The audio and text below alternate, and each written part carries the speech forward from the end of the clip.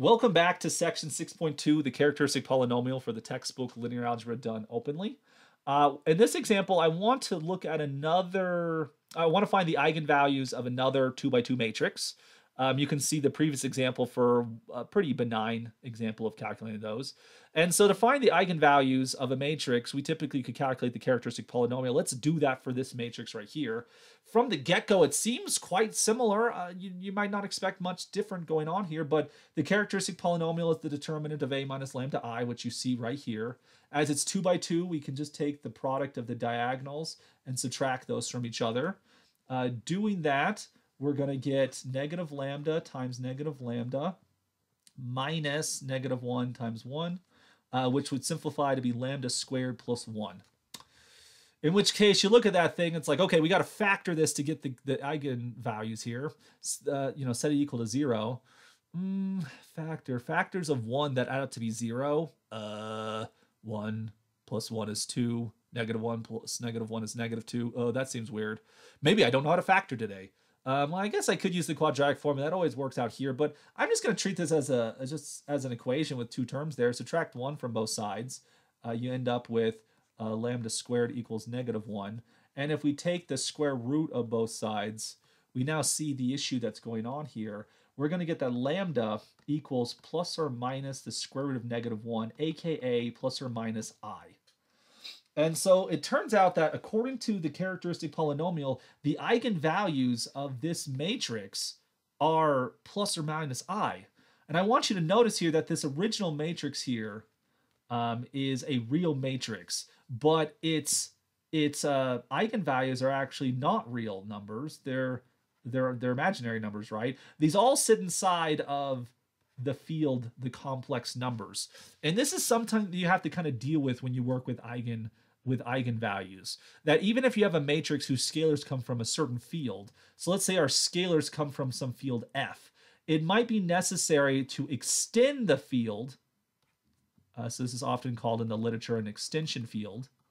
Sometimes you have to go to a bigger field in order to find the eigenvalues. And this is actually some interesting stuff that you can see in abstract algebra, for which I don't want to dive too much into that at this moment here, but in particular, as we look for if we have real matrices, we sometimes have to extend to the complex number field to find those eigenvalues. And this actually kind of is the one reason why we've justified working with complex numbers this entire course. That even though our main goal is going to be on real matrices and real vectors, sometimes we have to use complex numbers as we study these eigenvalues and the like. So if we have these imaginary eigenvalues, what does that say about the matrix? Well, we could start finding eigenspaces. Could we find the I eigenspace? And the answer, of course, is yes. What we want to do is we want to look at the null space of the matrix A minus I. Horrible pun right there, though, but little I and then the identity matrix there. So let's look at that for a second. If we take the matrix I minus II, this would look like our original matrix. Remember, we're going to take 0 minus I, then we get minus 1, 1, and minus I, like so. And let's try to row reduce this thing. And I want to do this in the least painful ways possible. So I want to row reduce this so I can find a basis for the null space. Let's switch the order of the rows here. And so this gives us 1, negative I, negative 1.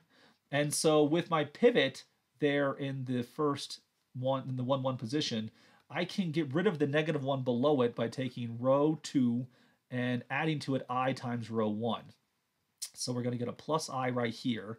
And so then we're going to get, if you take negative I times I, that's actually a positive 1. So we're going to add 1 right there. And so as we row reduce this, we end up with 1 minus 1 or 0 over 0. Now, it turns out I didn't have to do this calculation at all, really, because one thing you should remember about eigenvalues is eigenvalues were chosen so that the matrix A minus lambda I is singular. If you have a singular square matrix, it means it has an echelon form with a row of zeros, which if I know there's going to be a row of zeros, what that means is from the original problem, I could have just killed off my least favorite row and gone from there. That is the last row you could always ignore, or in this case, I'm just going to take I actually want the last row because it has a 1 in there. We could have gotten to this a lot quicker.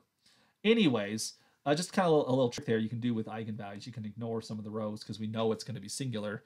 I mean, you do have to be a little bit careful, right, when you have lots of rows because you have dependence relationships. Because it could be that some rows are independent of each other and some are not. So you can always get rid of the last row if you don't want it, to kind of save you a step when you're doing these calculations here. So with this matrix row reduced, if we wanted to find a vector x, which will give us the eigenspace, the basis for the null space, take x1 to be x2, we can interpret, of course, x1 as a free variable. Sorry, x1 is the dependent variable and x2 is the free variable. So we get x2 right here. Then x1 would be I times x2. And so we get x2 times I comma 1. And so this right here gives us a basis for the null space.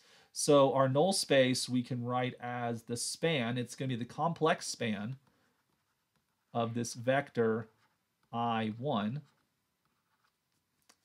You have to be careful with this vector. It makes you feel cocky because, it makes you feel cocky because you think you win all the time. But we can actually choose this vector I1 to be an eigenvector. So this is an eigenvector, but this is going to be our representative here, the eigenvector that we want for this matrix. Can we replicate this process for negative I minus the negative I eigenspace? That is, we want to find the null space actually of A plus I. And so when we do that, we have to look at A plus II, which looks like the matrix I minus 1, 1, I, like so. And so kind of repeating the row operations we did before, we can switch the order 1, I, negative 1. And like I was saying earlier, we can ignore the second row because we actually know there's going to be a row of zeros popping up. So no arithmetic is necessary there. We get 1, I, 0, 0. And so as we start looking for the general solution to that homogeneous system, we get x1, x2. Well, we get x2 as our free variable. x1 would have to be negative I, x2. And so factoring out the x2, we get negative I1. Like, so I guess that means I lose, something like that. Anyways, so this would give us the complex basis for our eigenspace right here, which would just be the span of negative I1. And in particular, we get this eigenvalue right here. This is our eigenvector, I meant to say. All right. Now I want you to sort of look at the connection between these two vectors here, right? We have the first vector whose eigenvalue was I, and the eigenvector was I1. Then for the second eigenvalue, we had negative I, and then the vector was negative I1, right? The relationship here between I and negative I want you to notice that these are complex conjugates of each other. Complex conjugates. What about these two vectors, I1 versus negative I1? These are likewise complex conjugates of each other. And this is actually a pattern we see in much more generality here, that if we have a matrix A and all of its entries are real, so it's a real matrix, if you take A bar X, well, because of properties of conjugation, that's what the bar means, you can actually take the conjugate of the first matrix in the vector, and this will equal AX bar. And this is because if A is a real matrix, taking its conjugate doesn't do anything. So when you conjugate things, you get this right here. And so if X is an eigenvector, this has the property that if X is an eigenvector, that means that AX will equal lambda X right here. So when you take the conjugate of this right here, you're going to get that AX bar equals AX bar over everything. You get lambda X bar, but then you're going to get lambda bar X bar. And so when you see what's going on here is that if you have a real matrix, eigenvalues, they come in conjugate pairs. And that's kind of interesting. So once you find one, Once you find one complex root, you find the other by looking at these conjugate pairs. But it's also true for eigenvectors, that if you find an eigenvector for an eigenvalue, they're likewise going to come in these conjugate pairs.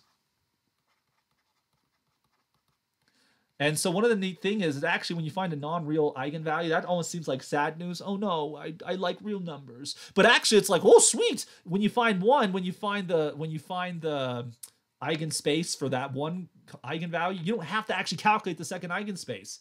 That is to say, when it came to this problem right here, we didn't need to do this part of the calculation because we actually knew that once we had this eigenvalue and this eigenvector right there, we're able to get the other eigenvalue by conjugation, and we can get the other eigenvalue by conjugation as well. And so that's actually a neat little trick we can do working with complex eigenvectors and eigenvalues. And so I want to come back to the original matrix A and kind of explain why did this matrix end up with these imaginary eigenvectors and eigenvalues, right? When it comes to what does this matrix do geometrically, we talked about previously how 2x2 matrices affect the plane. And you'll notice that this matrix right here has the effect that this is rotation by 90 degrees.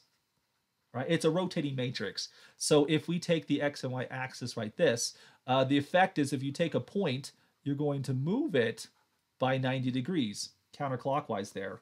Well, what if you have a vector like this? If you rotate that vector, it's going to be up here. So if it was on the x-axis, it's going to rotate to be the y-axis right there. But an eigenvector has the property that when you act by the matrix, you end up with something in the original span. So what line that goes to the origin will not be affected by rotation by 90 degrees? If we keep our real number blinders on, we can only see the real axes, then we're not going to see any vectors who don't get rotated by this. And that's why we have to expand our horizon and go to this extension field, aka the complex numbers, that although real matrices will be, real vectors will be rotated by this matrix, complex vectors will actually be imaginary vectors will be scaled by this matrix. And so sometimes in order to find the eigenvalues and eigenvectors, we have to extend to the complex numbers, even if the original setting was a real setting. And that might seem like, well, why do we want to do that? Well, that's because at this stage, we're really mostly just calculating, we're calculating what the eigenvalues and eigenvectors are. We'll see very soon why we like them so much. And so even a complex eigenvector is still pretty awesome. And so we'll talk about some more of those in upcoming videos. Stay tuned for them. Bye.